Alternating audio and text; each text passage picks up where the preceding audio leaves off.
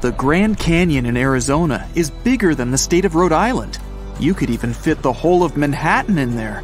It's so massive, it kind of has its own weather. But the Grand Canyon isn't the only big crack out there. The Valles Marineris is bigger, way bigger.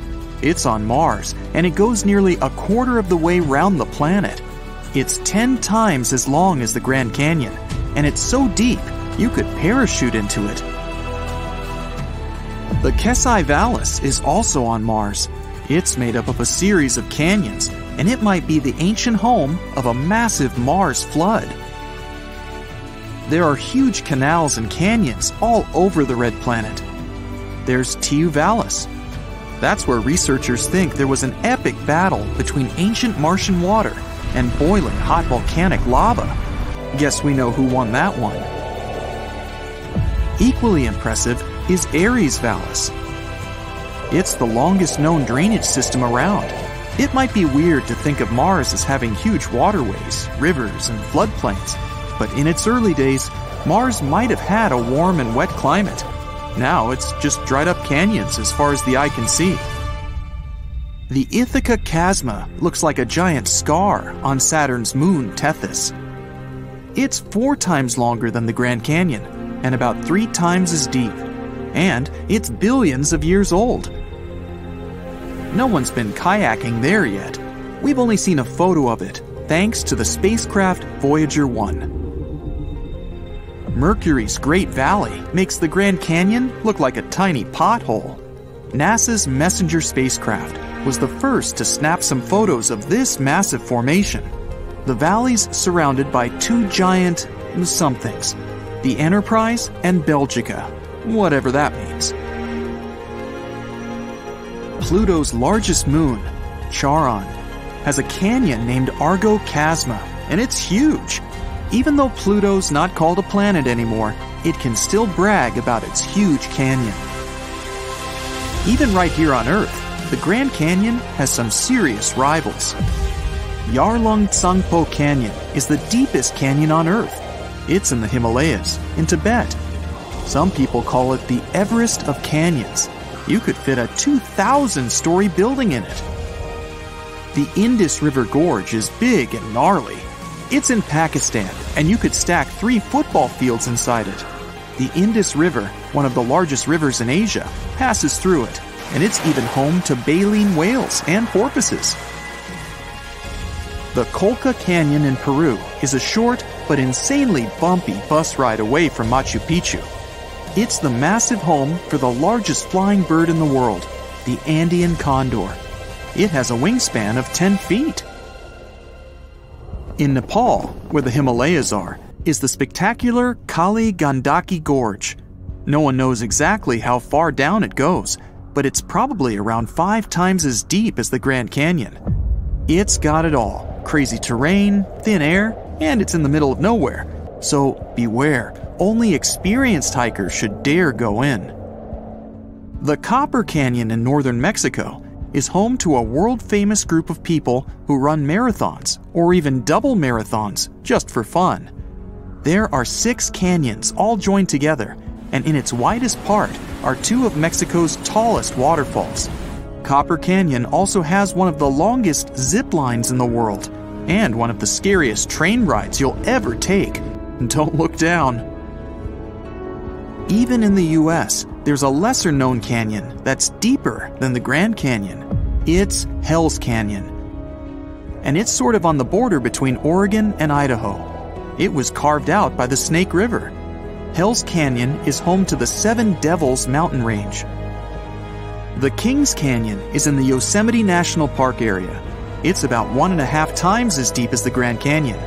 Nearby is the 2nd largest tree on Earth, General Grant. The largest canyon in Australia is the Capertee Canyon, and you can get paid to go there. Sort of. A few lucky cyclists and campers over the years have found gemstones on the banks of the Capertee River. If you're lucky, you'll also see some 2,000-year-old rock art. The Tiger Leaping Gorge is right out of a fairy tale, but it's very real, very deep, and pretty scary. The legend says that a tiger was being chased, and it leapt over the river at the bottom of the gorge, with a little help from a perfectly placed rock right in the middle of the river. The Great Rift Valley is 15 times longer than the Grand Canyon. So what, that's like 1 trillion miles long? It goes through 2 continents and is home to about 30 lakes. It's even visible from outer space. So if you're ever floating out there in the cosmos, keep an eye out for it. The Cotahuasi Canyon is deep, very deep. It has extreme rafting, kayaking, and hiking. And apparently the mosquitoes are pretty extreme too. There's one canyon in Tibet that I'm pretty sure holds a world record. Try looking up the Polong Tsangpo Canyon. No images pop up. It's 2021, that's insane! What's down there? Yeah, probably just a river and stuff. Colombia's Chicamocha Canyon is pretty much as deep as the Grand Canyon. Extreme sports own this place. Ziplining, canoeing, paragliding. Heck, even their cable car is extreme. It's a 25-minute ride, and it's steep. Under Greenland is the Greenland Grand Canyon, and it goes for hundreds and hundreds of miles. Water from melting icebergs runs through the canyon. It was actually NASA who discovered it. There's an absolutely massive canyon in Antarctica. The only problem? You can't see it. But apparently, it's freezing cold and mostly white. The sea has some mighty canyons too. The Jemchug Canyon is one of the biggest underwater canyons. It's right off the coast of Alaska, and it's home to seals, dolphins, and whales. The deepest underwater canyon is about 6 times as deep as the Grand Canyon. It's the famous Mariana Trench. Make it to the bottom, and you'll break the world record for deepest dive ever. The Grand Bahama Canyon is another underwater marvel. You could just keep dropping Empire State Buildings in there, and you'd never see them on the surface. Monterey Bay is pretty laid back, but its canyon is anything but. There's lanternfish, squid, sea turtles, rockfish, and sea otters all hanging out together. Oh, and thousands of jellyfish, so take care not to get stung too much. There's also giant kelp around there, a seaweed that can grow up to 100 feet long. The Hudson Canyon runs from the New York Harbor right into the sea, and it's gross. Sure, it has deep sea coral and sponge formations, but it also has a whole bunch of trash and sewagey sludge coating the bottom. The Aviles Canyon is off the coast of Spain. It's one of the deepest underwater canyons in the world, and it's one of the few places where giant squid live. It's famous for its white coral and the fact that it's insanely cold. Bremer Canyon in Australia is underwater, massive, and dangerous, especially if you're a giant squid. That's the favorite snack of the local orca, the huge whale with a monster appetite. Bremer Canyon's a major tourist destination these days, especially for those looking to snap a pic of the more than 100 orcas that call it home. The Nazare Canyon is near Portugal. It's the largest submarine canyon in Europe, and it's around 3 miles deep. That's 6 of the world's tallest buildings. It forms high breaking waves, so it's become a haven for big wave surfers. The Canadian Arctic Rift System is huge. It goes all the way from the Labrador Sea to the Arctic Archipelago, and it connects the Arctic and Atlantic Oceans. So, picture this. Greenland used to be smashed up against Canada some millions of years ago. Thanks to this rift system, Greenland's been slowly drifting away. Think how huge Canada would be if you added Greenland onto it. A recent study claims that the moon has a tail, and every month it wraps around our planet like a scarf. A slender tail made up of millions of atoms of sodium follows Earth's natural satellite, and our planet regularly travels directly through it. Meteor strikes blast these sodium atoms out of the moon's surface and further into space. For several days every month, the moon remains between the sun and our planet. That's when Earth's gravity picks up that sodium tail. Our planet drags it into a long stripe that wraps around its atmosphere. This lunar tail is totally harmless, It's also invisible to the human eye, 50 times dimmer than what you can perceive. But during those rare days, high-powered telescopes can spot its faint yellowish glow in the sky. The tail looks like a gleaming spot that's 5 times the full moon's diameter. Mathematicians claim white holes might exist. Unfortunately, scientists haven't found one yet. Even if you saw a white hole, you wouldn't be able to enter it from the outside, but you'd notice light and matter leaving it. Betelgeuse, a red giant in the Orion constellation, started to dim in 2019. This confused astronomers. By that time, the star had already swollen to enormous proportions. If it was to replace our Sun, its outer surface would spread far beyond Jupiter's orbit. And then Betelgeuse became dimmer in the fall of 2019. This process continued through February 2020. The changes could already be seen with the unaided eye. No wonder, the star's brightness had dipped by 2/3.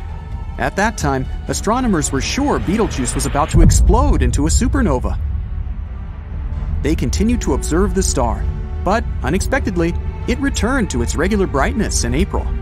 Thanks to the Hubble Space Telescope, scientists figured out that the star had ejected some of its material, and this partially blocked its light. Our Milky Way galaxy and the Andromeda galaxy, our closest neighbor, are going to meet. But it'll happen in about 4 billion years. When they collide, an enormous elliptical galaxy will be formed. There might be more water on the moon than scientists thought before, and not only on its dark side, but also its sunlit side. This water is likely to come in handy during the already planned missions in the future. Cotton candy exoplanets are particular planets outside of our solar system, also called superpuffs. They have the lowest density ever discovered. This gives them an airy, fluffy appearance. But despite looking like the most popular amusement park treat, these planets are enormous. The Juno mission has noticed something weird in the upper atmosphere of Jupiter. The unusual phenomenon was blue sprites and elves twirling above the planet. These are 2 kinds of bright flashes of light that appear for short periods of time, mere milliseconds. They extend up and down toward the surface of the planet. On Earth, such flashes usually happen at a height of 60 miles above massive thunderstorms. In the universe, there are not only dwarf planets, but also dwarf galaxies. They have from 1,000 to a few billion stars. For comparison, the Milky Way galaxy is made up of 250 to 400 billion stars. A storm the size of our planet keeps raging on Saturn. It's called the Great White Spot. The storm has a tail of white clouds, and it encircles the entire planet. The storm occurs every 30 years or so, when Saturn's northern hemisphere tilts toward the Sun. At first, the storm is indeed just a spot, and then it starts stretching in length. That's because the Great White Spot is a huge system of thunderstorms. But the main mystery puzzling astronomers is where the storm gets its energy from. Some scientists think it might be powered by the Sun. Others disagree. They say the storm's cloud pattern only makes sense if there's an internal heat source that can power the winds. Rogue planets don't orbit their stars, maybe because they don't have any. These free-floating space bodies travel across the universe and can end up literally anywhere. They're also very hard to find. Rogue planets don't produce light. Neither do they emit heat, which means they can't be seen in infrared light. But not so long ago, astronomers spotted the smallest rogue planet in the Milky Way. It's smaller than Earth, but a bit bigger than Mars. The Moon seems to be shrinking. Earth's natural satellite is now 150 feet smaller than it used to be hundreds of millions of years ago. The reason for this phenomenon might be the cooling of the Moon's insides. It could also explain the quakes shaking the surface of our planet's natural satellite. Astronomers have recently found out that Mars is seismically active. Mars quakes occur there on a regular basis. Scientists often discover strange things in space. Many of them look like blurry blobs. But there's one type of these blobs that doesn't look like any other known space body. The odd radio circles are only visible in radio telescopes. They aren't the remains of supernovae or a bizarre optical effect. Some astronomers go as far as to claim that they might be the throats of wormholes. Those are hypothetical tunnels between black holes. Fast radio bursts are blindingly bright bursts of radio waves. They pack as much energy as our Sun produces in days, but last for mere milliseconds. Most of these fast radio bursts came from far, far beyond the Milky Way. But recently, astronomers have detected some originating in our home galaxy, and their source was a magnetar, just 30,000 light-years away from our planet. Any liquid floating in outer space forms itself into a sphere. This phenomenon also occurs in low Earth orbit. Not so long ago, scientists discovered that one of the most massive stars in the neighborhood just disappeared. It was a star 75 million light-years away from Earth. Normally, it'd be too far away for astronomers to clearly see individual stars, but only unless they're huge. And the star we're talking about was enormous. It was shining 2.5 million times brighter than the Sun. Astronomers saw the star for the last time in 2011. They decided to examine it more closely several years later, but it was already too late. The star had vanished. Such massive stars usually go out in an extremely bright supernova, but astronomers noticed nothing like that in this case. There's a theory that the star collapsed into a black hole without triggering a supernova first. It does occur among stars approaching the end of their lives, but very, very rarely. In billions of years, the universe is likely to expand so much that we won't be able to see any stars in the sky. All planets in the solar system emit radio waves. They're especially strong if we talk about Jupiter. This planet has the biggest and most powerful magnetic field. But astronomers couldn't detect any radio waves coming from a planet outside the solar system. That is, until 2020. The signal scientists recorded came from a gas giant, Tau Bootes. It's 51 light-years away from our planet. Thanks to this signal, astronomers managed to find out a bit about the planet's magnetic field. And in the future, this will help to learn more about what's happening in the planet's atmosphere. Dwarf planet Haumea is further from Earth than Neptune. It's orbiting in the Kuiper Belt. That's a donut-shaped ring of ice objects circling the Sun. Elongated Haumea has 2 moons. A day on this dwarf planet lasts 4 Earth hours. All in all, this space body is rather bizarre. It's surrounded by thin rings that likely appeared as the result of an ancient collision. A star in the galaxy GSN 069 is likely to turn into a planet the size of Jupiter in the next trillion years. It might happen because of the star's regular encounters with a black hole. First, astronomers noticed unusual X-ray bursts that were strangely bright. They went off every 9 hours. After studying this phenomenon for some time, the scientists realized it was a star moving in a unique orbit around a black hole. The dazzling flashes? It was the material getting slurped off the star's surface by the black hole. It turned out that over millions of years, the black hole had already transformed the red giant into a white dwarf. And the process isn't going to stop whatsoever. Astronomers have found some traces of phosphine in the atmosphere of Venus. On our planet, this gas, colorless and flammable, is often found where microbes live. No wonder a new theory suggests there might be life on Venus. But even if there was some life on the evening star, it could have only appeared in its atmosphere. Probably no living organism would be able to survive the planet's extreme environment. Venus's surface is extremely dry. There's no liquid water on the planet, and the pressure there is 90 times greater than that on Earth's surface. The temperatures often rise higher than 900 degrees Fahrenheit. That's hot enough to melt some metals. Hey, wake up! Quick, listen to that. It's a 5-second FM signal coming from one of Jupiter's moons.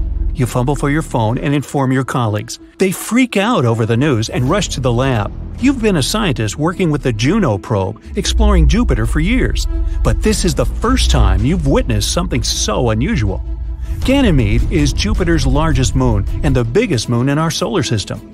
If this space body didn't orbit around Jupiter, it would be classified as a planet. It's even bigger than Mercury and Pluto. What makes this moon stand out among others is the fact that it has its own magnetic field. The moon was born around 4.5 billion years ago. It means it's as old as Jupiter itself. This planet-sized space body takes 7 Earth days to orbit its planet. Everyone gathers at the laboratory, impatiently waiting for you to play the recording of the signal coming from space. Your colleagues get their game on, trying to figure out what the source of this mysterious sound is. Around 40% of Ganymede's surface is dark, with craters scattered around, and 60% is light-colored. There are formations that were probably caused by tectonic activity or the release of water from under the surface. Scientists managed to discover a thin layer of oxygen trapped in the moon's atmosphere. The temperatures there are super low, between -170 to -200 degrees Fahrenheit. There isn't much information about how the moon behaves or what chemical elements it hides inside. Some of your colleagues try to create the same conditions that existed when the sound was transmitted. For hours, they sit there waiting, but nothing. Maybe it was a fluke. You get to the control system and activate the Juno spacecraft. The main point of this mission is to observe Jupiter's gravity, magnetic fields, the atmosphere, and the planet's evolution. By the way, there's also some evidence that Jupiter's largest moon is evolving too. Since it has a magnetic field surrounding it, auroras pop up all the time. Those are glowing gas circling the moon's north and south poles. If life existed in such a place, it would probably be at the bottom of Ganymede's extremely salty ocean. For a long time, scientists thought that the sun was a crucial component to kickstart life. But now we know that there are organisms dwelling deep at the bottom of the oceans. Those are doing just fine without sunlight. The oceans of our planet are teeming with some of the most bizarre creatures of all shapes and sizes. Sea lilies live some 10,000 feet underwater. They got their name because they look like flowers, except they're not plants but animals. Don't be fooled by their stems and leaves. Those are body parts equipped with nerve endings to detect food around them. Goblin sharks are probably some of the most weird-looking sharks that live at the bottom of the ocean. They can grow up to 12 feet long and have a very unusual snout. Now take a look at the anglerfish. It has a bioluminescent blob on its head to attract prey and navigate its way around the dark ocean floor. It's a natural flashlight that never needs new batteries. It's only the females that have these flashlights though. The blobfish is another bizarre animal living down there. It lives in the Atlantic, Pacific, and Indian Oceans, 9,000 feet under the surface. Anyway, even though you asked everyone to keep the news confidential, it somehow leaks to the media and becomes a new trending topic. You get a call from a news agency. They say they want to interview you about this breakthrough that may prove life exists in outer space. The next day, you head down to the news station to talk about your discovery. You have a whole live studio audience watching your every move as you reach out to grab your glass of water. The crew scurries around doing some last-minute checkups before you're live on air. The makeup artist does some final brush-ups. The sound engineer asks you to test your mic once more. Several of the producers are sitting in the front seats. Bright lights are flooding the studio. The countdown begins. 3, 2, 1, and you're introduced. And the host asks you to explain what it was that you heard. You tell them about the Juno space probe orbiting Jupiter. After a couple of questions, the host finally brings up the most dreaded one. Might the mysterious sound be coming from another civilization? Everyone leans in, waiting for you to answer. You freeze, not knowing what to say. Even though the crushing pressure at the bottom of the ocean is 1,000 times stronger than at sea level, life still exists there. Algae, which is considered a delicacy in the ocean world, is off-menu for deep-sea creatures due to a lack of sunlight. Many of these bottom dwellers have to munch on leftovers instead. Those sink down there from the upper layers of the ocean. The freezing temperatures and the intense pressure have altered the cells of these creatures. This has made them more resilient than the average fish. Bacteria were developing their own ways of surviving. Studies show that they feed on certain gases and chemicals, like sulfur and carbon dioxide.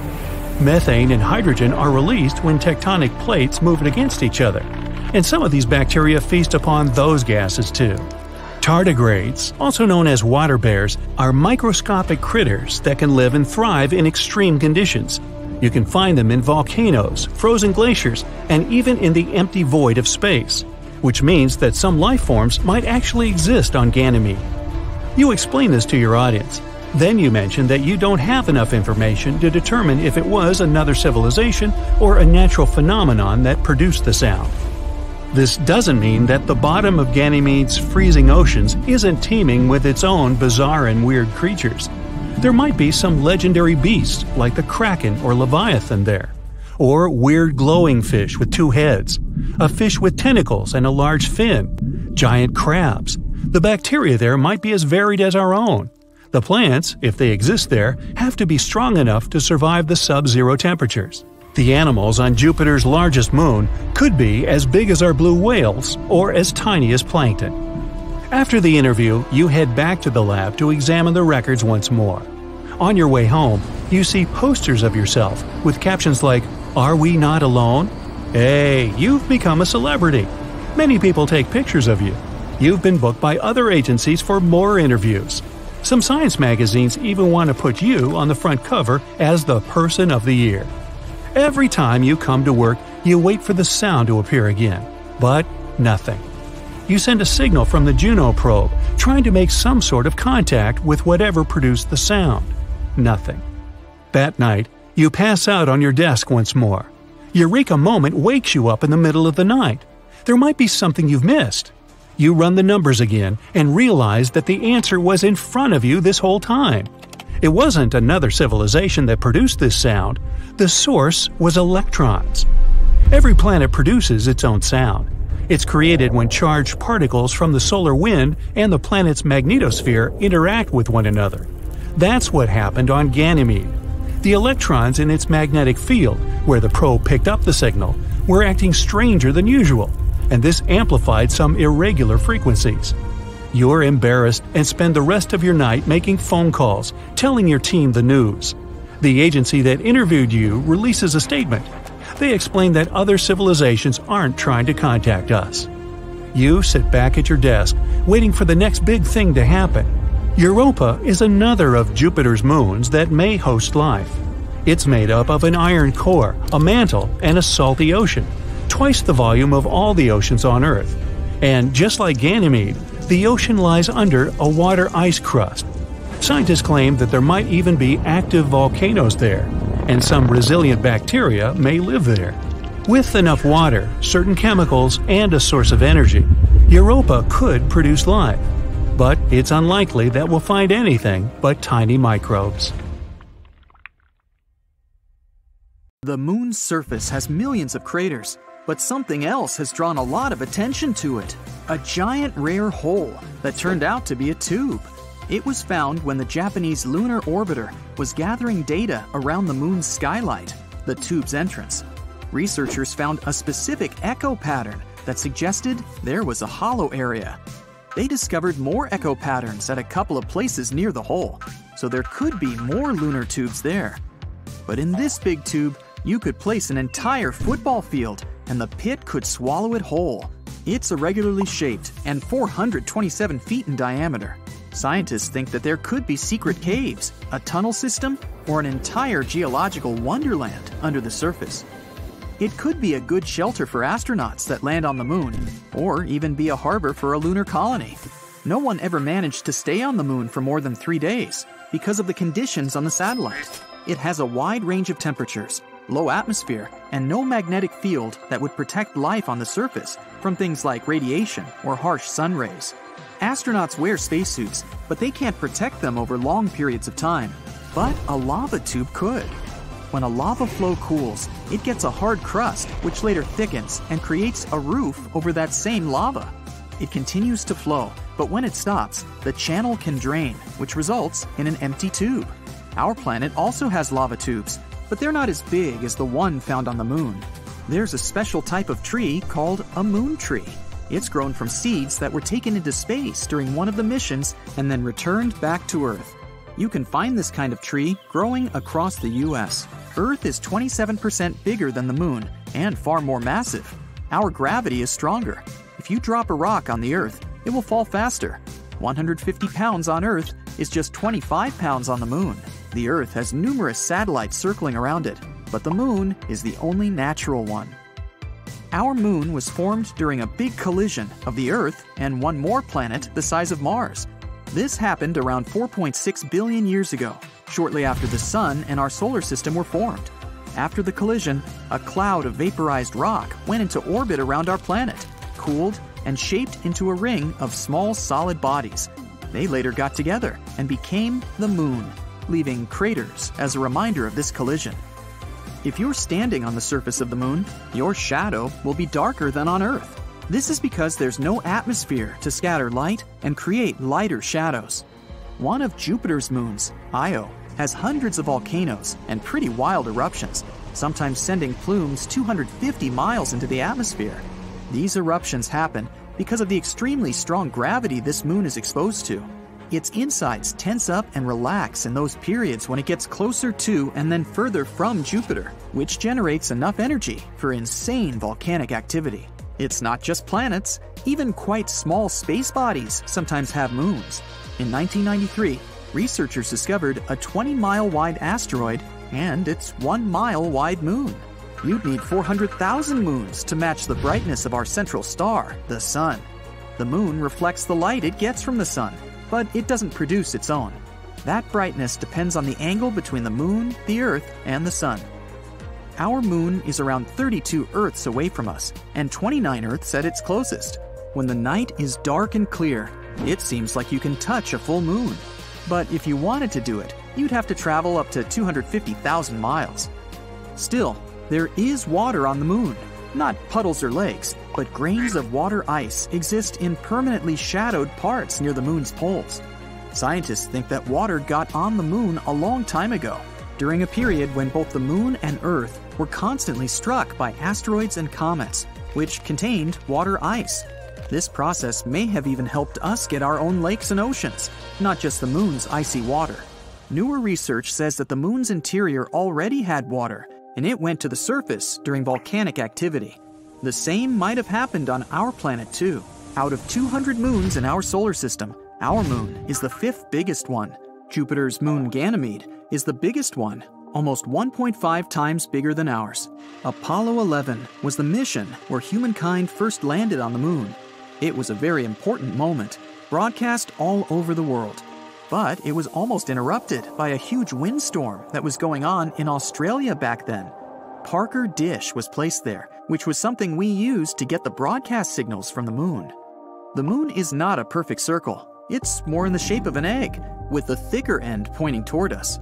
This shape is derived from its rotation. A full moon can keep you awake. Studies showed that people experienced less deep sleep, and it took them longer to fall asleep during the full moon period. It wasn't about its brightness, but the lunar cycle that influences our internal body clock. Each year, the moon is moving away from Earth because of the interaction between the moon's gravitational force and our oceans.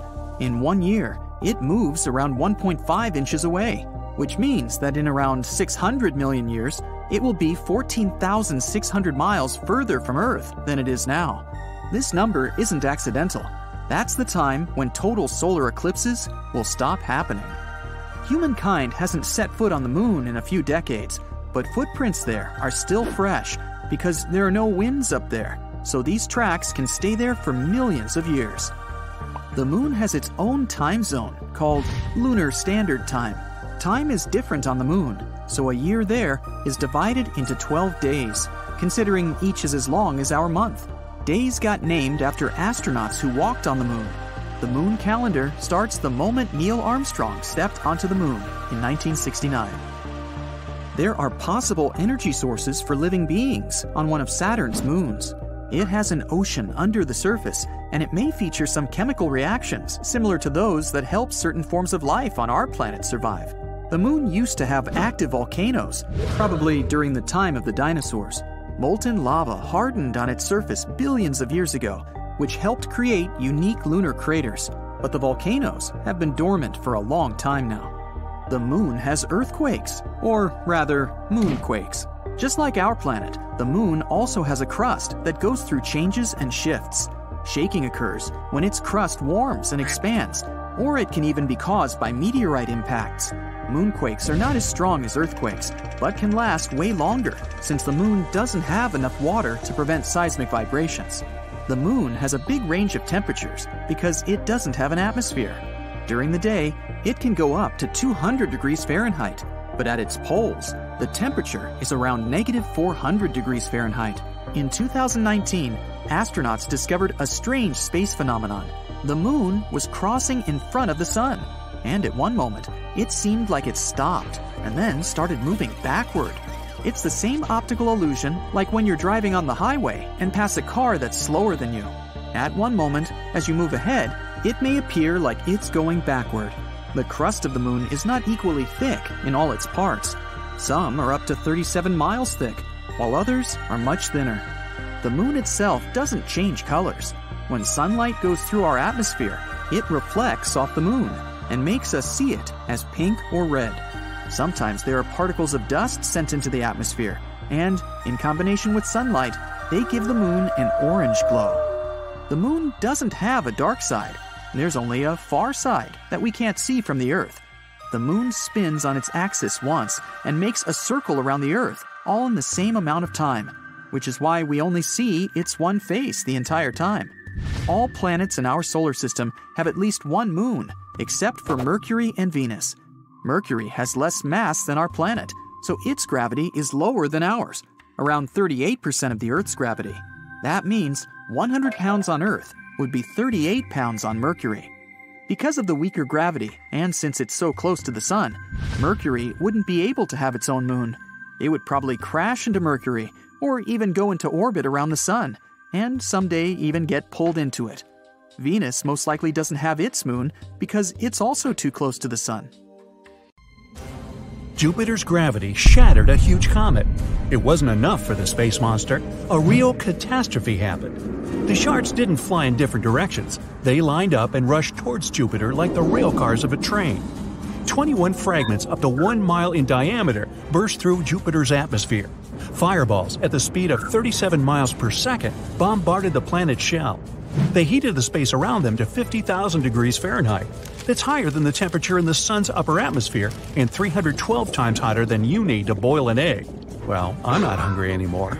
The impact was like from a rock falling into a pond. The meteorite fragments formed giant plumes on the surface of Jupiter. Substances from its lower atmosphere rushed upwards.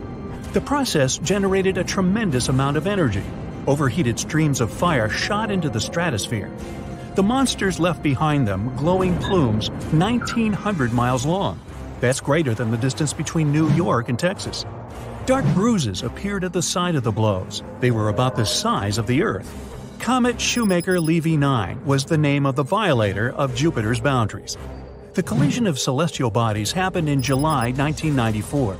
It was a scientific sensation. For the first time in human history, a catastrophe of this magnitude was observed. The attack raised an important question for astronomers. Why is Jupiter unlucky? Space monsters attack it thousands of times more often than the Earth or any other planet in the solar system. Alright, let's see. You decide to board a starship and travel to the mysterious Jupiter. A space probe would need 2 years to get there, but your starship is faster. You'll be there in... Great, the journey only took a second. Jupiter is actually big. It could fit 1,300 Earth-sized planets in it. It looks beautiful thanks to gas clouds. This planet has no solid surface, but there's a strange stain on its surface. It looks like a huge eye that can fit 3.5 Earths. This storm will scare anyone. It's 10 times higher than Everest, and the wind rushes at a speed of 300 miles per hour. It's been going on for 350 years. You wouldn't hide from such a storm in a car, so it's good you're in a starship. If all the planets of the solar system merged into one superplanet, the new object would still be 2.5 times smaller than Jupiter. Large size also affects gravity. Spacecraft use Jupiter as a springboard to jump. The giant's gravity increases their flight speed and helps them reach their target faster. Gravity has turned the planet into a magnet for comets, asteroids, and dangerous space debris. Jupiter is a true space superhero. Its gravity shield takes a hit and deflects space monsters that fly into the inner solar system. The dinosaurs don't agree, but more on that a little bit later. What if Jupiter was swallowed up by a giant vacuum cleaner tomorrow? I can only say one thing, we'd have huge problems. Without a giant shield, thousands of comets and asteroids are attacking the planet much more often. Most of them burn up in the atmosphere or aren't large enough to affect us. But there are also larger comets and asteroids. After their collision with the Earth, you can say goodbye to all life on the planet. For example, in 2009, a celestial body crashed into Jupiter. It left a bruise the size of the Pacific Ocean. It's scary to think what traces it would leave on our planet. Most likely, the Earth would turn into a fireball. But recent research from astronomers suggests that Jupiter isn't such a nice guy. On the contrary, it's a bad guy with a slingshot that shoots comets at the Earth. A physicist used computer simulations. He found that Jupiter is equally likely to deflect and send comets toward the Earth. The giant attracts potentially dangerous objects and only partially protects us. It's already tried to knock out our planet many times. 66 million years ago, a cosmic body 10 miles in size crashed into the Earth. The energy of the impact set the surface of the planet on fire. It caused a huge earthquake and tsunami. A fiery rain fell from the sky on the Earth. There were millions of tons of debris and dust in the atmosphere. They stopped the sun's rays from reaching the planet. The nuclear winter began. This disaster led to the extinction of the dinosaurs. Scientists have named this space criminal Chicxulub Impactor.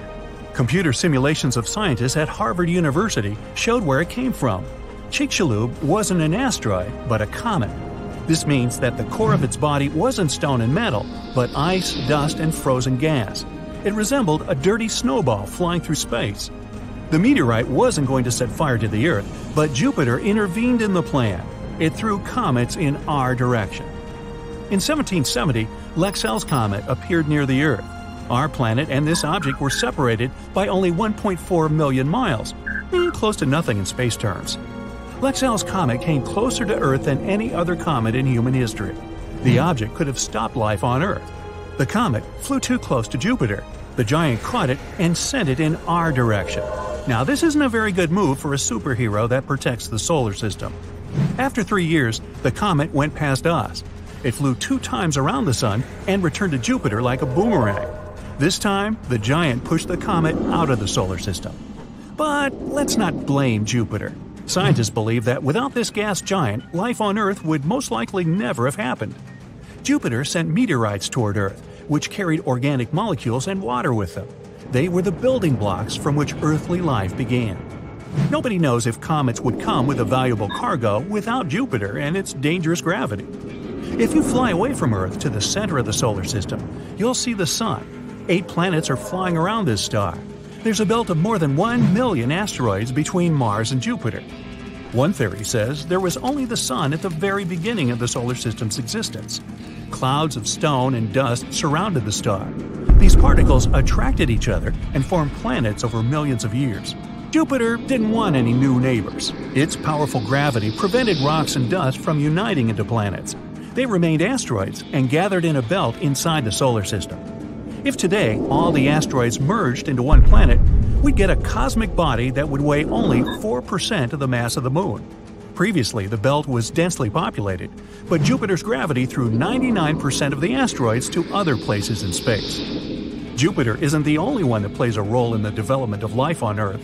Our main assistant is the Moon. It's the only natural satellite of the Earth.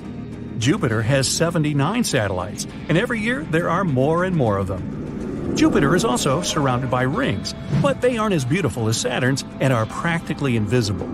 The rings are composed of small black particles.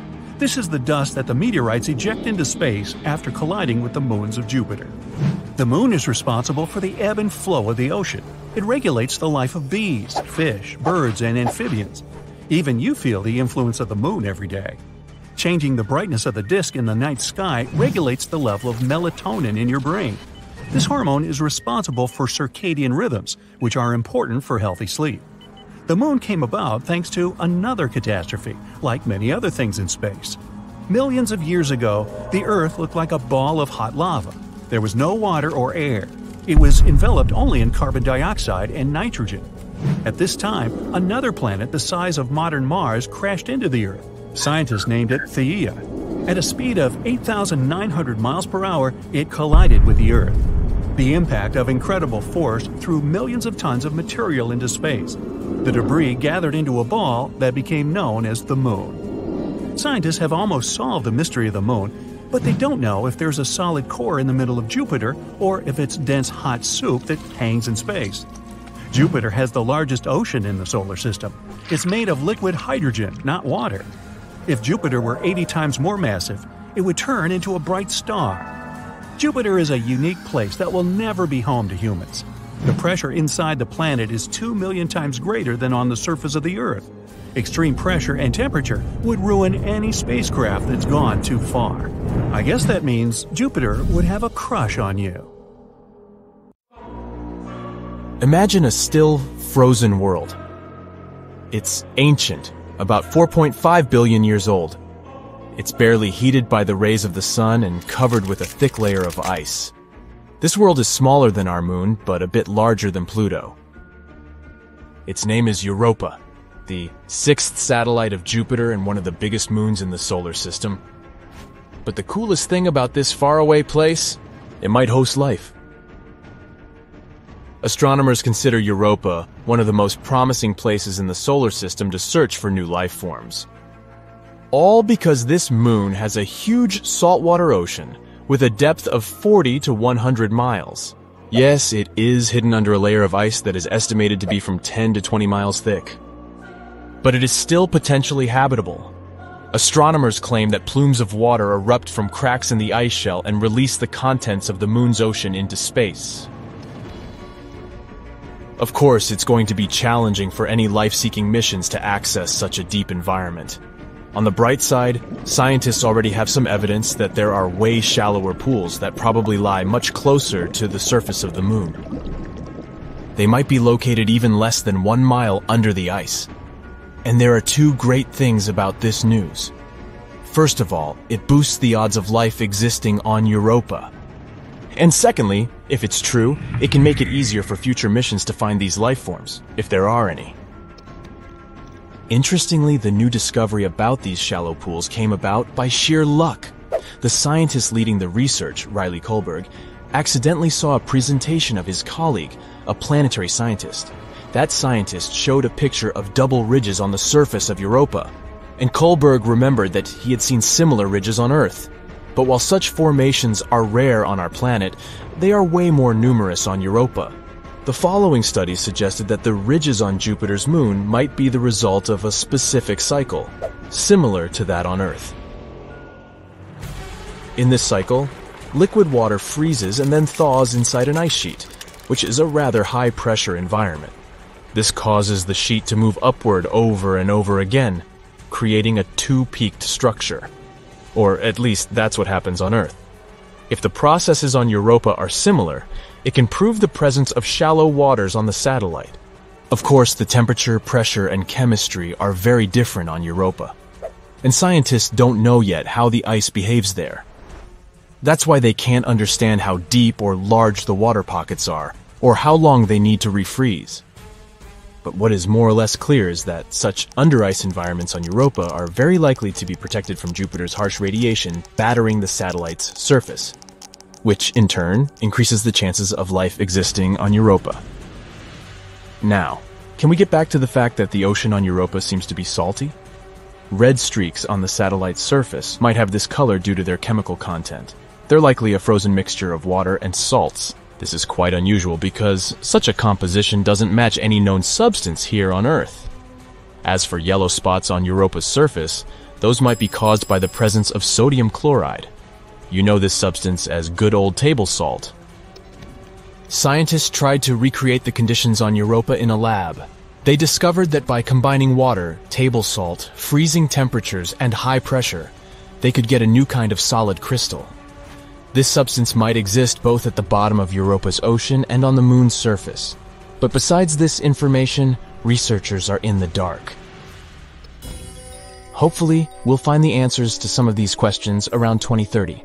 That's when a mission called Europa Clipper, which is going to be launched by NASA, will probably reach Europa. The mission is going to have several close flybys and figure out if any form of life can exist on the moon.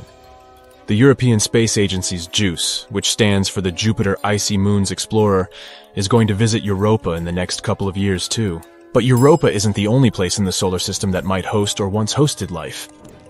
In 2003, Mars Express, a spacecraft launched by the European Space Agency, discovered methane in the atmosphere of Mars. On our planet, the biggest part of this gas in the atmosphere is produced by living creatures, for example by cattle digesting food.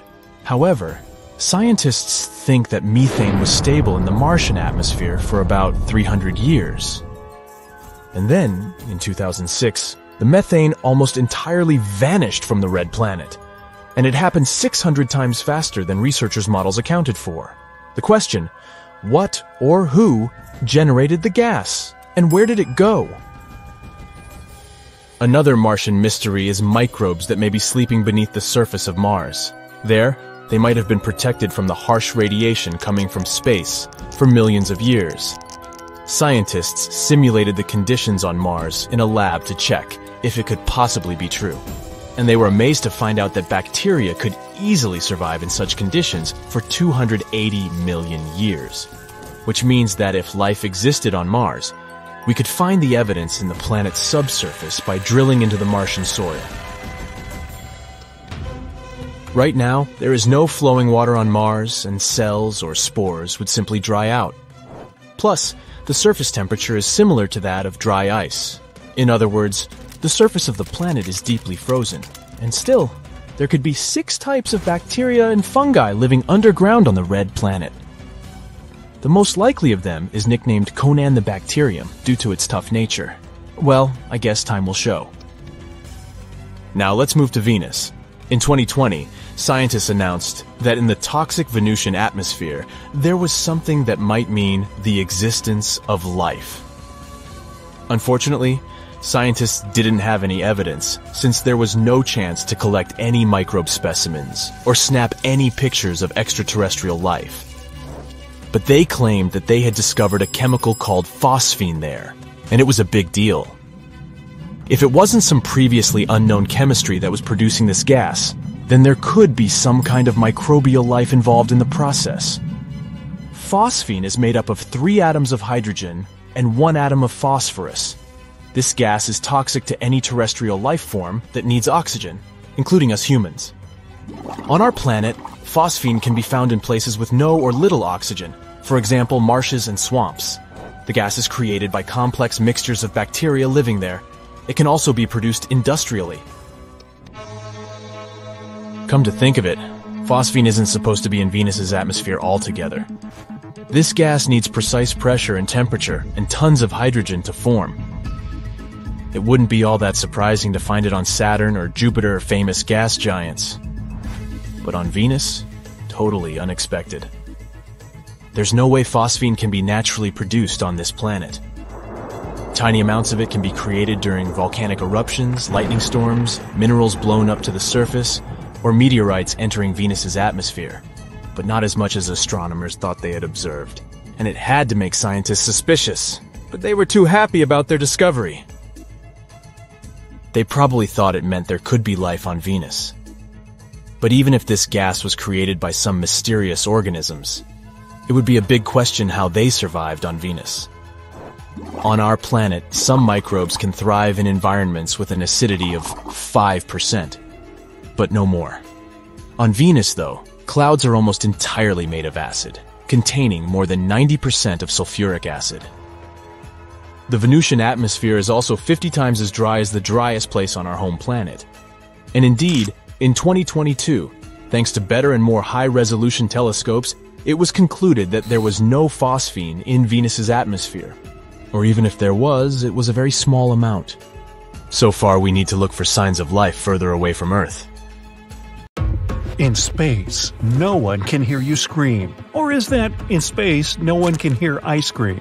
Well, either way, we know that no supernovas, crashing asteroids, and burning planets make a sound in space.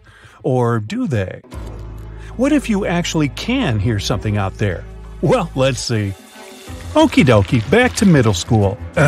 Sound is a mechanical wave originating from vibration. What exactly does that mean? Well, the simplest example is guitar strings. Let's pluck one of them. It starts to vibrate. The atoms inside the metal string begin to push and beat the atoms of the air around them. So now, atoms are constantly pushing each other until they reach our ears. It's like a wave from a pebble thrown into a pond, and it happens very quickly, at a speed of about 761 miles per hour. Then our eardrums begin to vibrate at the same frequency, and the little bones inside our ears transmit this vibration to the brain. The brain then does its magic, recognizes the pattern, and turns it into sounds. Great! Now we know that we need some particles to create sound, and we can find these particles in gases, liquids, and solid substances. And what about space? Nope, it's almost a perfect vacuum. And you've probably already heard that there's no sound in space because it's a vacuum. But what does it actually mean? Well, a vacuum is a perfect void. It's an area completely devoid of matter. It means there's nothing there. Yeah, despite all those celestial bodies in space, there's actually no air in between them. No atoms, no particles, nothing, nada, zippo. Well, almost. To be honest, the perfect vacuum doesn't really exist. We can't get rid of atoms for good. But space is very close to this notion. On average, there are 15 to 80 atoms per 1 cubic inch. This may sound like a big number, but keep in mind that these atoms are tiny, and the void distance between them is huge. For comparison, 1 cubic inch of air contains about 16,000 atoms. So, of course, with such a low density, these atoms can't push each other. Even if the vibration is very strong, like, I don't know, a supernova, they still won't be able to do that. So, movies have been lying to us. All these epic space scenes actually take place in an awkward silence. Who would have guessed? But don't get upset. What if I tell you there are, in fact, some ways to hear sound in space? First of all, there's still sound on other planets. If there's an atmosphere on a space body, or at least something like gas, water, or a solid surface, there will be sound. In our case, the atmosphere becomes completely silent at about 60 miles above the Earth's surface. That's where the sky stops being blue and a black starry veil begins. In any case, we'd have to land on another planet, or at least get close to its atmosphere to hear something. But whatever it is, it would sound very different. Let's take our favorite Venus as an example. The atmosphere there is very dense. Scientists jokingly call it a thick chemical soup. No thanks. So, if you somehow managed to stay alive and speak there, your voice would be very different. It would become much louder, and it would sound deeper. So, if you want a pleasant baritone, you know what to do. I wonder what would happen if Earth had a denser atmosphere. What would we hear then? Well, you can vaguely imagine that if you've ever been in the water. Water is very dense. Sound moves there much faster and better compared to the air, at a speed of almost a mile per second, depending on the water temperature. So if you sit in an empty room with no sound sources, you won't hear much, right? Now, dip your head in the water and check out how the same silence sounds here. It's not quiet at all. Even if you ignore the ever-present sounds of the water itself, you'll immediately notice how well you can hear your own body, how your blood pulsates in the veins, how your heart works, the slightest movement of your fingers. Kinda creepy, isn't it? This gives us an idea of what would happen to us on a planet with a denser atmosphere. And that's just crazy. We would hear everything. From scurrying animals to the movement of tectonic plates. Ah, come on, you'd probably say. It's obvious that there's sound on other planets. But didn't you say we can hear something in open space? Actually, yes. For example, in a cloud of dust. You can find space dust almost everywhere in space. It may be the remains of a star or something else. And in these places, everything is a bit denser than usual. This means there are probably dust clouds where particles are very close to each other, which means they can produce sounds. Of course, those will be very quiet and transmitted over a very short distance. But it's better than nothing, right? Plus, we already have one real space sound recorded. It came from the Perseus galaxy, which is located 250 million light-years away from us. NASA recorded it in 2003. Those of us music geeks will want to know that it's a B flat, 57 octaves below middle C on the piano. You'd have to add another 660 keys to the left on the keyboard. But its frequency is so low that the human ear unfortunately can't hear it. But besides that, we can only hear something inside spaceships. These are small pockets of air, after all. In a spacesuit, you would hear sounds very well, too, including your breathing or blood circulation in a spacesuit. But two astronauts flying side by side wouldn't hear each other, even if they got very close and shouted very loudly. It's quite funny. If you, being an astronaut, bumped into something, it would be very loud for you, but your friend wouldn't hear anything. That's why astronauts use radio devices. 2091, cancel your call, 2879 will handle. Now, purely theoretically, if you could somehow crawl out of your spacesuit and survive, you'd be able to hear the chatter and noises going on inside the spaceship. But how? So look, we have some air inside the spaceship and it transmits sound. It reaches the metal casing and gets through it. And then, if you leaned against the ship, preferably touching it with your elbow or knee, the sound would be transmitted to the brain directly through your bones, ignoring the ears. Yes, our bones conduct sound. That's how, for example, deaf people listen to music. It's called bone conduction. It's used in some headphones and some other technologies. You can do a little experiment. Hold your fingers over your ears. Shut them properly so that you really don't hear much. Then try to touch a sound source. It can be anything vibrating. For example, a speaker playing music with some part of your body where the bone is close to the skin. Now, watch the miracle happen. You can hear the sound not through your ears, but directly in your brain. But please, don't repeat this experiment in open space. Ice cream? Haha. Now, you've probably heard about things like the sounds of space, where you can listen, for example, to the sounds made by the sun or different planets. How do we record these ones? Easily. There is another way to hear sound in space: electromagnetic waves. In other words, a radio. Radio is the same form of electromagnetic radiation as light. These waves can travel in a vacuum without any problems. Astronauts' transmitters work that way. An astronaut says something to their friend. The sound waves turn into radio waves, reach the other person, and are then converted back into sounds. And this is how we get so-called space sounds. Our planet is actually very loud in that regard. We're sending a huge amount of radio waves into the universe, all radio signals we've ever listened to. It's a pity that they travel only 110 light-years away from us. But I think it's good that we don't hear everything that happens in space. Imagine if sound could easily travel through the universe. We would hear everything, from solar flares to nearby supernovas. Horrifying, right? So maybe we're just lucky. Hey, remember, in space, you can hear ice cream. Chocolate! Vanilla! The universe is not static. It evolves all the time and grows in all directions. It's expanding, and scientists found this out almost a century ago. And it's not at a stable rate. The more time goes by, the faster the universe expands. As this happens, stars, planets, and galaxies move farther and farther apart, which leaves more space between them.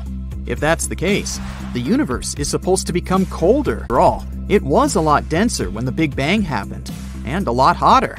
As it was expanding, space was cooling down, which created conditions for planets, stars, and other space objects to form.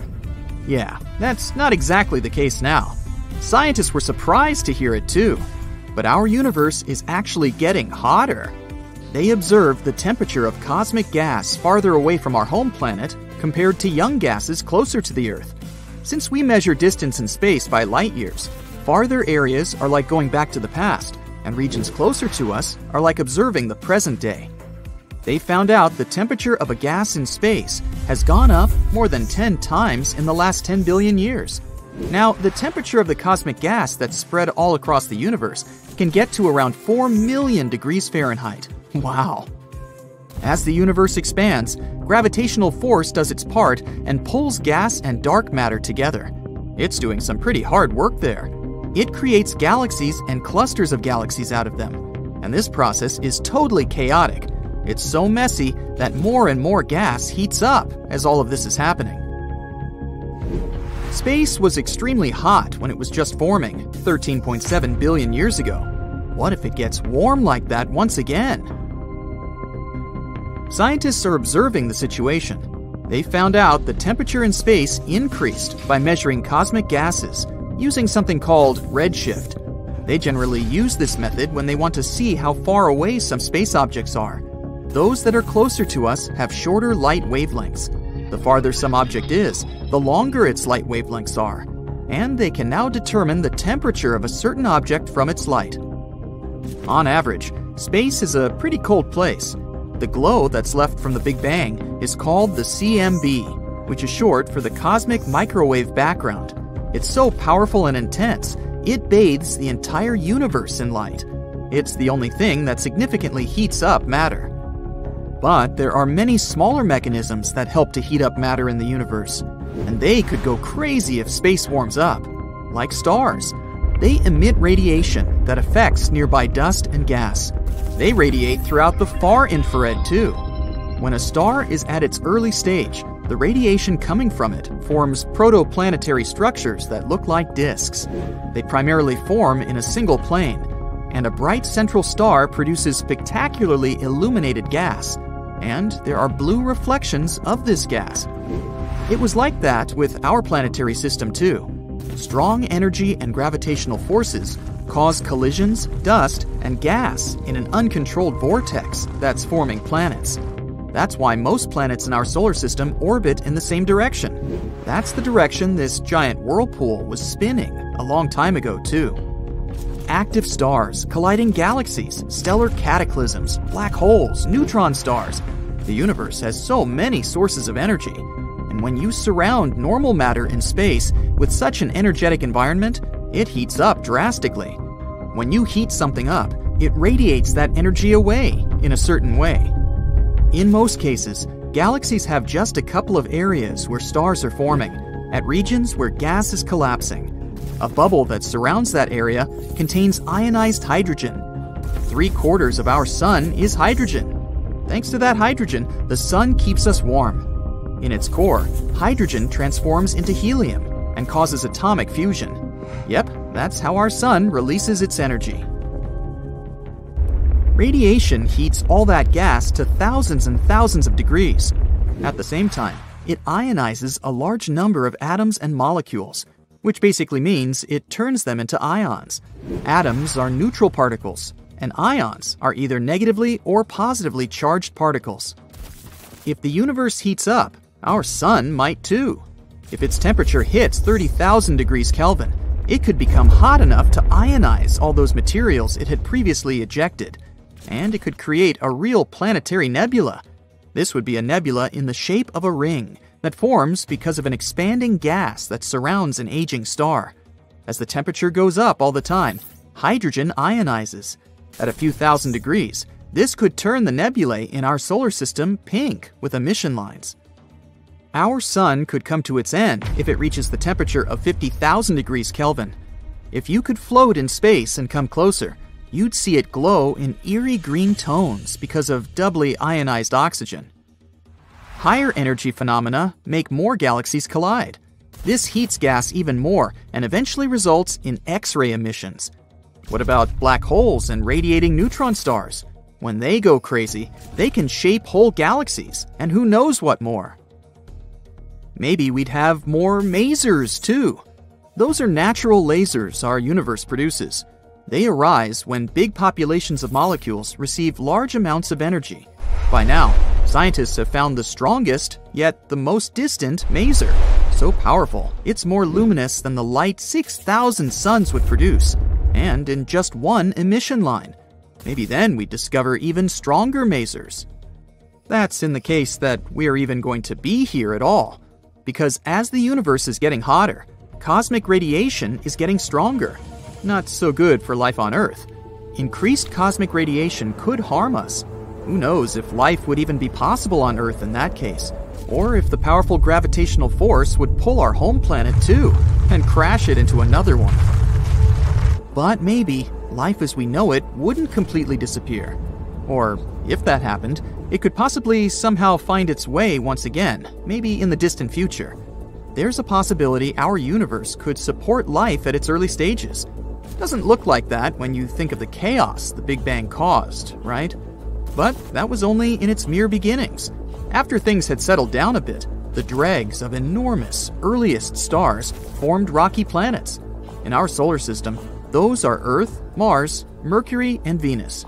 You can't set your foot on the rest of them since they're gas giants. Back in that time, radiation was quite intense, so rocky planets had an adequate environment to form. since it takes a lot of energy to whirlpool dust and particles and bake a planet in the end. This period of time coincides roughly with that when the first stars formed in our universe. Ancient stars were way bigger than our sun.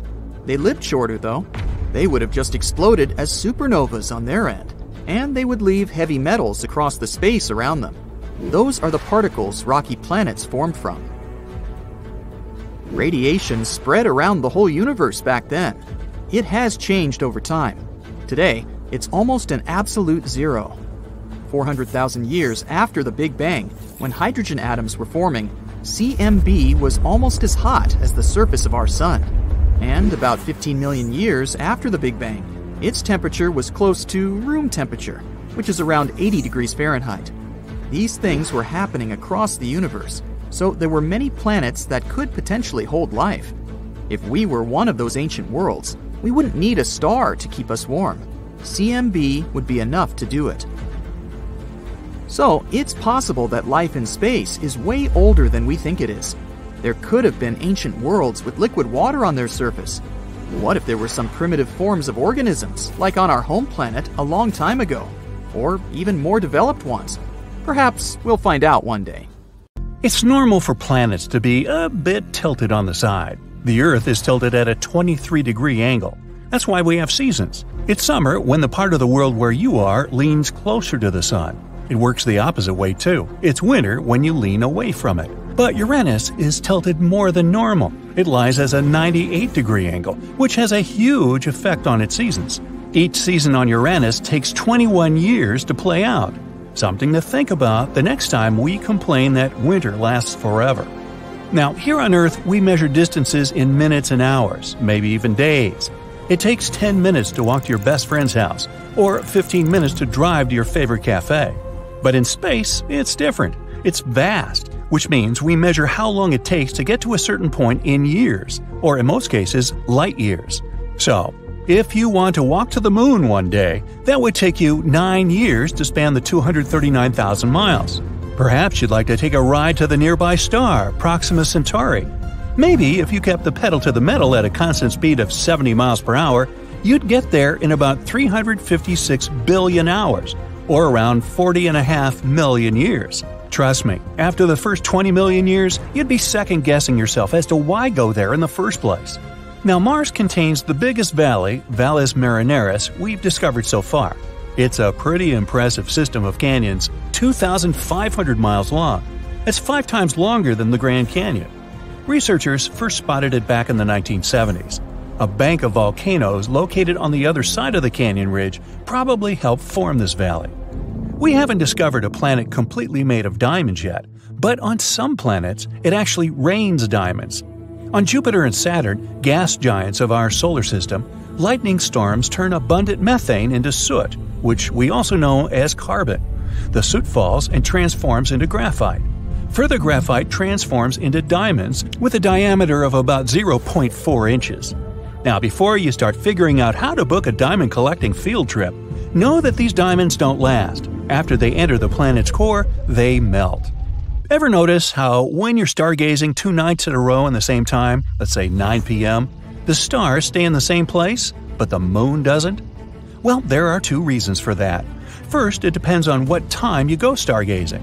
For instance, if you go outside at 8 p.m. and tomorrow you look for it at 11 p.m., you'll see the moon in 2 pretty different places.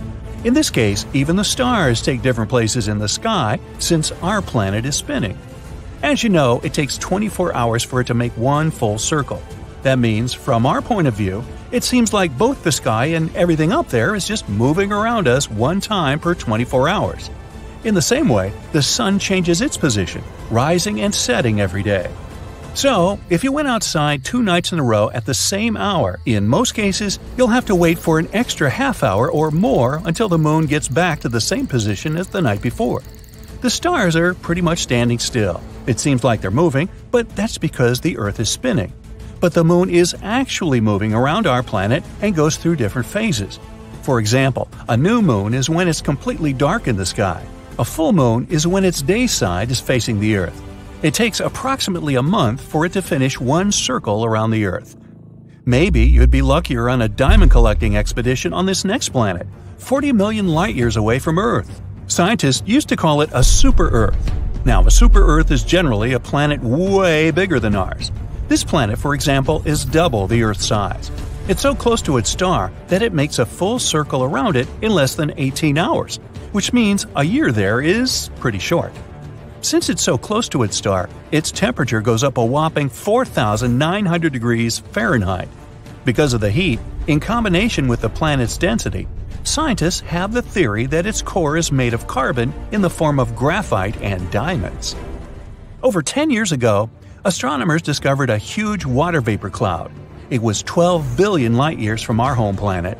That cloud is the biggest source of water we know of. It's also the oldest, dating back to when the universe was only 1.6 billion years old. Now it's 13.8 billion years old. Man, if only I had started a savings account 12 billion years ago. With compound interest, I'd have me quite a pile of cash by now, but I wasn't around then. Anyway, this cloud is so large it holds 140 trillion times the amount of water in all the oceans on our planet. This cloud kind of feeds a black hole.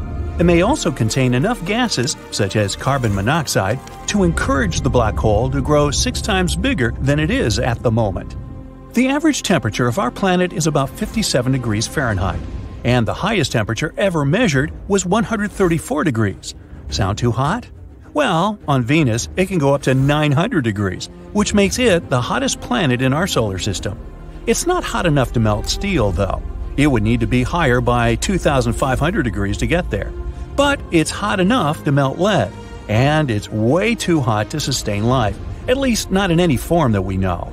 Venus is not even the closest to the Sun, it's Mercury, but it has a super thick atmosphere that traps greenhouse gases.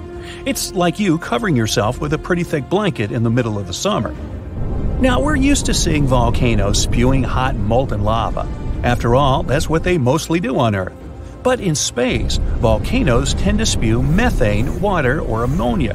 And these materials freeze as they erupt and eventually transform into frozen vapor and something called volcanic snow.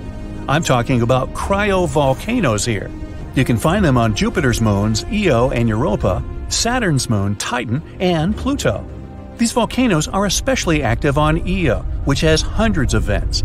NASA vehicles have even captured some of these erupting in real time. Plumes of frozen vapor coming out of them extended for about 250 miles. Hey, by the way, they just discovered another moon around Jupiter that might actually be good for farming someday. It's named EIEIO. Now, what exactly happens to the light after it disappears inside of a black hole? Well, photon is a particle of light.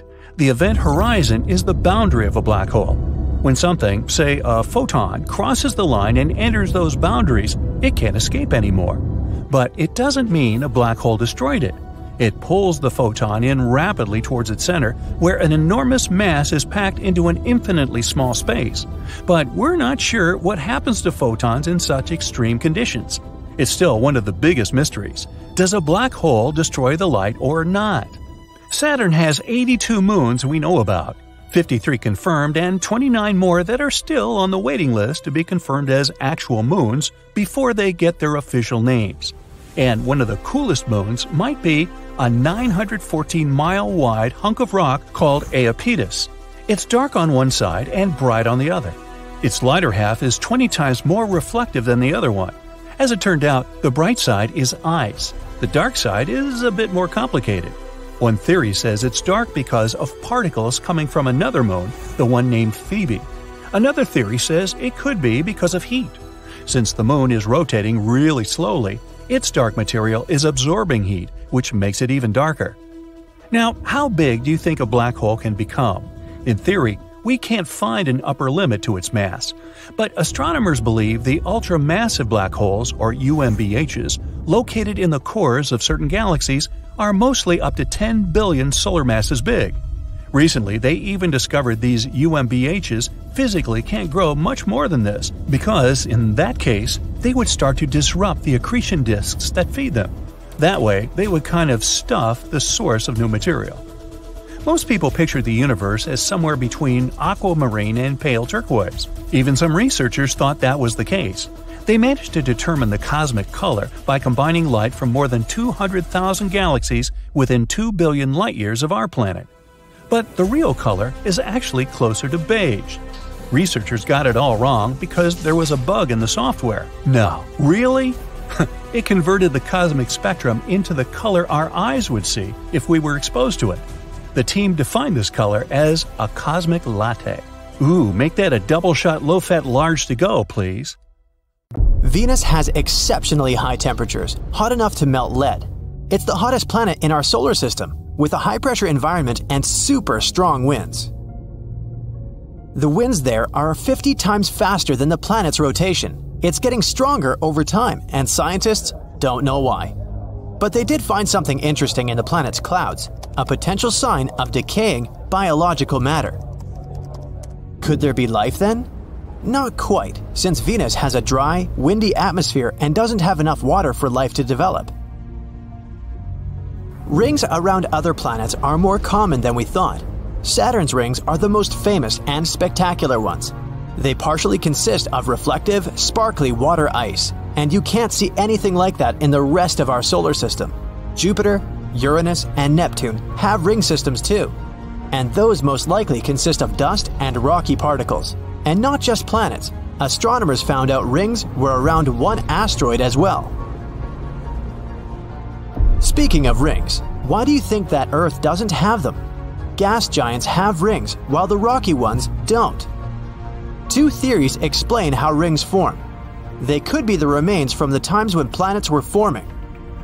Or they could be leftover material of an impact that destroyed an unknown moon, or gravity broke apart this moon of its parent planet. It's not clear why only the gas planets have rings. They formed in the outer area of our solar system, while rocky planets only in its inner circles. May be a good clue. Maybe these inner rocky planets had just better protection from strong impacts that could have formed rings. Also, there are more moons in the outer solar system. And there are more rings there. Another thing may be that bigger planets have a bigger volume, so a ring system can remain stable there. Some theories even say that Earth used to have a ring system. A long time ago, our planet collided with a Mars-sized object, which most likely resulted in a dense ring of particles and debris. But our story was a bit different than the outer planets, and those rings probably combined and formed the Moon. Do we know the shape of the universe? Einstein had a theory of general relativity. It said that the universe could be in one of these three forms: closed like a sphere, open like a saddle, or flat like a piece of paper. Its shape determines whether it's infinite or not, and whether it will expand forever or maybe collapse at some point. The shape of the universe depends on its density and rate of expansion. One of the best ways to determine its shape is to use something called the cosmic microwave background. It's the relic afterglow, something that's left of the Big Bang. Sound waves that were moving through the universe in its early stages produced quite small spatial variations in the temperature of its faint light. The result of these studies showed that the universe probably expands in all directions, which means it's flat. How come our sun is hot while the moon is cold? The sun gives off heat because its core is extremely hot. In there, the pressure is pretty high. The hydrogen turns into helium. That's how the sun creates light and heat. The solar light and heat are enough to light up our days on Earth, as well as support life here, even though the sun is around 93 million miles away from us. The moon is not hot because it doesn't have an atmosphere, so it can't absorb sunlight as our planet does.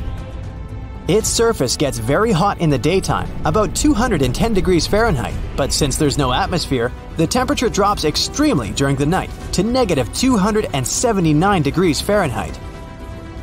The sun is hot, no doubt there, but the space around it is very cold. Heat is the energy objects store inside of it. Temperature is how we measure if something is hot or cold. So when you transfer heat to certain objects, its temperature goes up. Take it away, and the temperature goes down. You can transfer heat in 3 different ways: convection, conduction, and radiation. Convection works within gases and liquids, and conduction is for solids. The temperature only affects matter. Space doesn't have enough particles. It's nearly a complete vacuum, which means transferring heat is not effective. The only way to do it is through radiation. When the heat coming from the sun falls on an object in the form of radiation, the atoms that make up that object will absorb energy. This energy moves the atoms and makes them produce heat throughout this process. In space, temperatures of the objects stay the same for a long time. Cold objects stay cold, and hot ones stay hot. If you place anything outside of the Earth's atmosphere and expose it to direct sunlight, the sun will heat it to about 250 degrees Fahrenheit. Objects in outer space that surround our planet and don't receive sunlight directly are at 50 degrees Fahrenheit. The temperature is like this because there are molecules that escape our atmosphere, so the sun heats them. We used to think that water was really rare in space, but now we know there's water ice across our entire solar system. For starters, you can usually find water on asteroids and comets. It's also in craters on Mercury and the Moon that are in permanent shadows. On Mars, you'd find ice at its poles, under the surface dust and in frost. It might not be enough to support human colonies up there, but it's still something. Some other bodies in our solar system also contain ice, like the dwarf planet Ceres and one of Saturn's moons. Europa, one of Jupiter's moons, could be one of the most likely candidates we know about that could contain life. It probably has an entire ocean under its frozen and cracked surface. It could have twice as much water as all oceans on our planet together. Titan, the biggest of Saturn's moons, also has a liquid cycle, but it's not water. Its cycle moves materials between the surface and the atmosphere. At first, it sounds like the water cycle we have on Earth. But immense lakes on Titan are filled with ethane and methane. There's a chance they're over a layer of water. Neptune is about 30 times as far from the Sun as we are. Of course, it gets significantly less light and heat than Earth, but it also radiates way more heat than it's generating. There are more things happening in its atmosphere, especially if you compare it to its neighbor, Uranus. Uranus is closer to the Sun, but it still radiates the same amount of heat as Neptune. The winds on Neptune are insanely strong, 1,500 miles per hour. No one still knows why. It could be a gravitational contraction, energy coming from its core, or the sun. I hope we'll eventually find out. Can you imagine hot ice? It exists just 33 light-years away from us, on one exoplanet. This planet consists of different water elements and they form burning ice. The ice there is solid because of pressure, but the surface temperatures are extreme and go up to 570 degrees Fahrenheit. That's how the water stays super hot and comes off as steam. Picture putting ice in your coffee when you want to heat it up. When you stargaze, it's almost like you're looking into the past. Stars are really far away, and it takes longer for their light to reach our planet. So it's possible some of them have already run out of fuel and aren't alive anymore. The Pillars of Creation are a good example. This is part of a region 7,000 light-years away from us called the Eagle Nebula. These are clouds of gas and dust in the shape of pillars. Scientists first discovered it in 1995, but in reality, a supernova explosion destroyed these pillars that were at least 6,000 years ago. So, the 1995 image shows these pillars from 7,000 years ago. Mars has the biggest volcano in the solar system that we know of so far. It's bigger than the whole state of Hawaii, and 100 times larger than the biggest volcano on Earth. The red planet seems so quiet, but once upon a time, large volcanoes dominated its surface. Volcanoes on the red planet can probably grow so big because gravity there is a lot weaker than down on Earth. Also, the crust on our planet is moving all the time, and the Martian crust probably stays still. That's it for today. So hey, if you pacified your curiosity, then give the video a like and share it with your friends. Or if you want more, just click on these videos and stay on the